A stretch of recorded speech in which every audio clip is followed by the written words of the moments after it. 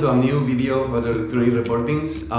Have you ever wanted to convert or wonder how to convert an electronic reporting report to PDF or sending through email, or if there's an out-of-the-box way to, for example, attach it to the doc.rep with the archive? Then this is your video. We are going to talk here about electronic reporting destinations for new reports, for example, using our solution we shared in previous videos, or even for the business document reports. You can also configure the destination for in the print management for electronic reporting based reports. So yeah, follow me in this video and I hope you enjoy it. Thank you. So I want to talk about electronic reporting destinations, since once you render this report, for example, I had a customer that said, I don't want it to be an Excel, and I was like, okay, if you don't want it to be an Excel, save as PDF, and that's it. No, those are too many steps. Okay. So we have another functionality that is the electronic reporting destinations here, and it's so simple as like this. You select your format, save, you create a new format file destination. This is empty because I didn't fill something. It's this. Yeah, I didn't put the name here, so let's call it file. Yeah, there it is.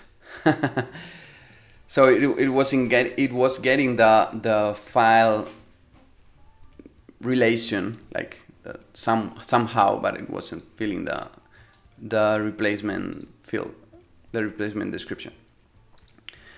So you have to put here settings. Let's just show it in the screen, okay, and convert to PDF in our case, but there's a lot of functionality here. This is all out of the box functionality that we can take advantage of. And show destination, let's click yes. So yeah, maybe we can create a file. Disable the screen, create the file. Okay, there you are, the report. And look at this.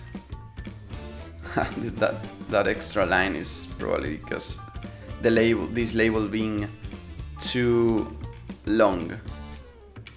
But yeah, there you are. This report. This was like test to show the label. Of course, here we don't want to show that label. But yeah, didn't you like it? Because I do a lot.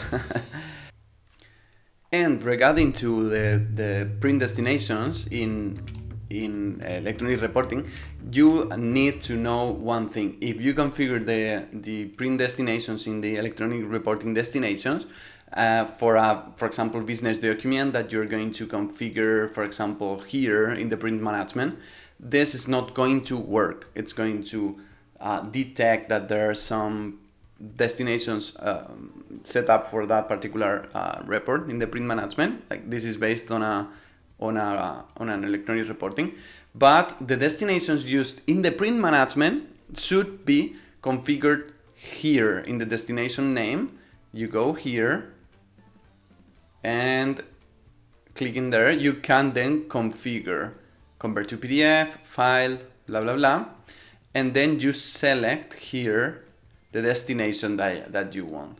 So for the print management using business documents, you have to know that you need to create the destination and configure the destinations here, not in the more like generic electronic reporting destinations form.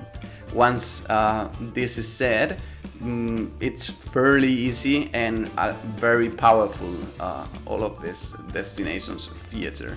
So yeah, I hope you enjoyed the video, and I hope you start using more and more electronic reporting, and now also the destinations. Thank you for your attention.